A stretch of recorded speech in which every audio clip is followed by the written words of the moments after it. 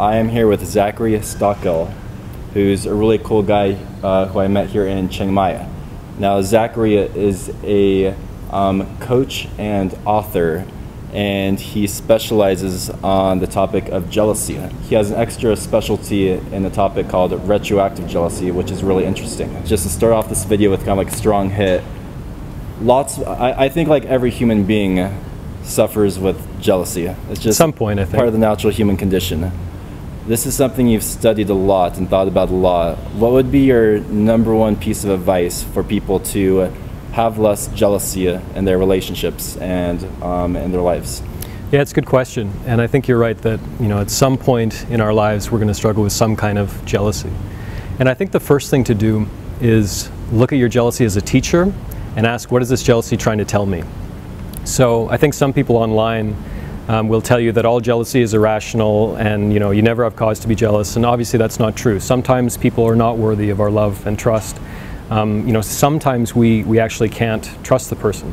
Now there's a lot of different ways to find out if we can or not, but the first thing I would suggest, just a very, very basic step, is say, okay, I'm feeling jealous. What is this jealousy trying to tell me? In some cases, it might be that our worst fears are true, unfortunately. That does happen sometimes.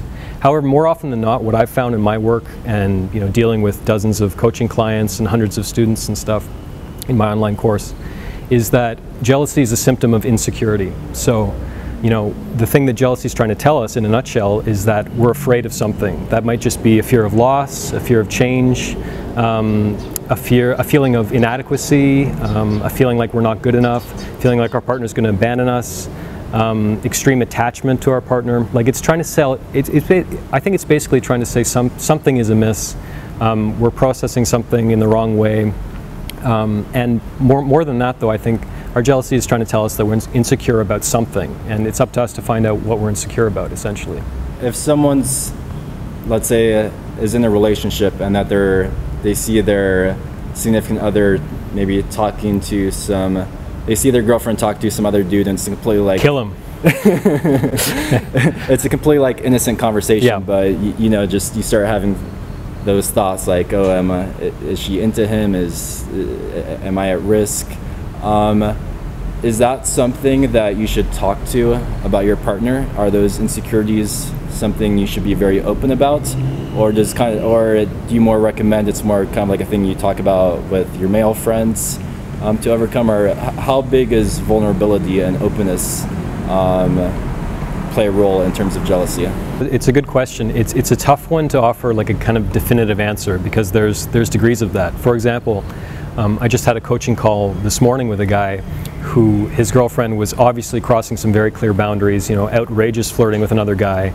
And that's the kind of thing where, I think it's either a good choice to leave that person and find someone who respects you, or sit down and have a conversation with them beforehand, about your boundaries and values and, what's okay and what's not. Because I think a lot of us take it for granted when we enter a monogamous relationship that we have the same boundaries, or she's going to have the same boundaries or lines in the sand that I have, right? I think it's worthwhile to sit down with your partner at some point and have a conversation about, what are our boundaries and what's okay and what's not in the relationship. I think that can be really helpful.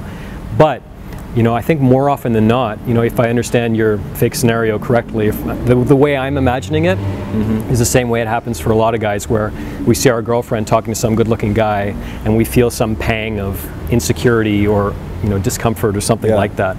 And I think the first thing to do actually in that scenario, something that I find helpful and something that a lot of people find helpful, is locating the sensation in our body. Now this is going to sound really kind of hippy-dippy, new agey, bear with me. It's really helpful, I promise. Where, say I'm in a bar, say you're talking to my girl, right? I see you talking to my girl in a bar or whatever. And I see you and you're a tall guy and you're charismatic and whatever, and I'm feeling threatened by that. My impulse is to sort of, might be to try to kind of get you out of the picture, like either physically intervene or, come up to my girl and do that mate guarding thing that a lot of guys do, right? Yeah. Instead, it can be really helpful in the moment to locate the feeling in your body. So when I see you, flirting with my girl, whatever, I might feel like a tightness in my chest. Or often, for me, it manifests as like a tension in the shoulders, something like that. And what that does is it immediately gets us out of our head into the present moment, and it can act as sort of a reality check for what's really going on. Because so much of our stress and tension is related to things we feel in the body. When we're feeling stressed out, you'll find more often than not that it's actually a physical sensation far more than a mental one. Interesting. So that's something we can try in the moment, I think, that's helpful. Interesting. Sometimes a girl will have lots of male friends, and it's like, is this a red flag?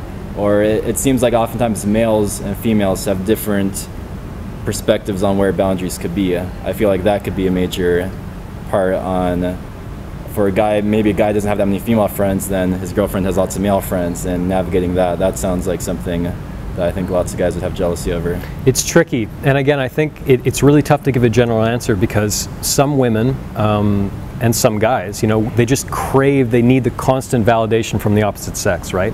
They need this kind of flirtatious, leaky sexual energy going all over the place, to fill some hole within them. Like some people are attention whores, for lack of a better word. It's up to us to decide. It's up to us to look at our partner and decide, well, what is the reality of this situation? Am I dating a woman who simply just enjoys hanging out with guys because there's less drama, and she's kind of a tomboy or whatever, she shares more in common, and because that can happen for sure. It's completely innocent. Absolutely. Yeah. I mean, I have close female friends, and there's nothing sexual, there's nothing funny going on there. Yeah. It's just a different dynamic, so it's up to us to kind of try to look at our partner and decide for ourselves, what is she getting out of this? Because it might not just be the attention whoring thing, or the fact that she's cheating on us or something. More often than not, it's just our own insecurities. Insecurities being projected onto her. Yeah, I think so. Yeah. A part of jealousy that you really specialize in is called retroactive jealousy. Yeah. This is your bread and butter. My bread and butter. I'm the expert. I don't know how that happened, but yeah. Can you explain to my viewers what retroactive jealousy is? Sure. So in a nutshell, retroactive jealousy refers basically to being bothered by a partner's past relationships and/or sexual history. Most of us, I wouldn't say most of us, let's say a lot of us at some point, when we get involved with someone new, we start digging around their past a little bit. Sometimes we find things that we don't like, or even just the fact, if we fall in love with someone, the fact that they were with anyone, past or present, can really bother us. That's fairly normal, that's fairly standard. What I kind of specialize in is something more akin to obsessive compulsive disorder. So I've given that the label retroactive jealousy OCD. And this might sound strange to someone who's never experienced it, but essentially some people find out certain details about their partner's past and then become absolutely fixated on those details. This was my story, in my early 20s, 10 years ago. It's the story for literally hundreds of thousands of men and women around the world, where they find out these little details about their partner's past, they become consumed by curiosity, and they often manifest as crazy mental movies. Like, you'll play these crazy movies of your partner in bed with their ex or whatever, day and night. It can be really debilitating. Yeah. What's your #1 piece of advice for people who are struggling with retroactive jealousy? Stop talking to your partner about their past. Just as terms of a bare bones step 1, I would strongly recommend to stop talking to your partner about their past. Gotcha. Should we wait for the pause? Yeah. So stop talking to your partner about their past. And the reason why I say that is because retroactive jealousy OCD sufferers, we tend to sort of interrogate our partner about their past over and over and over. And the logic there makes sense. We think if we just get the answer to 1 or 2 more questions that we're struggling with, then this thing will resolve itself and I'll feel good again.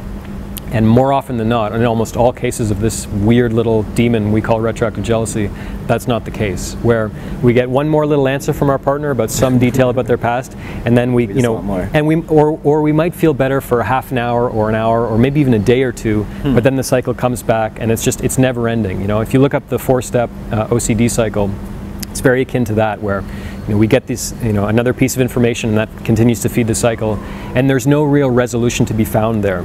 Maybe by the time you found this video, by the time you find my work, whatever, chances are good that you have the answers to the deal breaker questions, like the questions you need to know whether or not your partner, if there's something in their past maybe that is a deal breaker for you. Chances are very good you know those things already. You don't need more details about their past, so I would say stop talking to your partner about their past, at least for now. There's a lot more steps to take, but in terms of just a bare bones, stop the bleeding, that's what I'd recommend. I really like that point. It kind of reminds me of how some people could go to therapy to talk about whatever issues they have, and then they just talk about their issues over and over and over again with a therapist.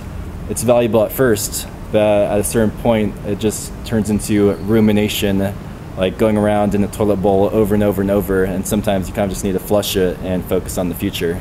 Yeah, there's a line by Alan Watts, who I know you appreciate as well. He's talking about psychedelics. He says, when you get the message, hang up the phone. It's really good, right? Yeah. But I think it can apply to a lot of different things in life, so yeah, absolutely. Yeah, great. For people who want to learn more about your work, you have a website where you have an online program about retroactive jealousy, and you also have a book where you share your story. Where can people find you? Well, I'd say particularly, I mean, I do different types of things. I have other projects, but if you're interested in learning more about my thoughts on jealousy, I have a book called Overcoming Retroactive Jealousy, which you can find on Amazon and booksellers, you know, a lot of online booksellers. And I also host a website called retroactivejealousy.com. So that's probably the easiest way people can find me. Gotcha. I'll put links in the description. And Zachary also has a podcast.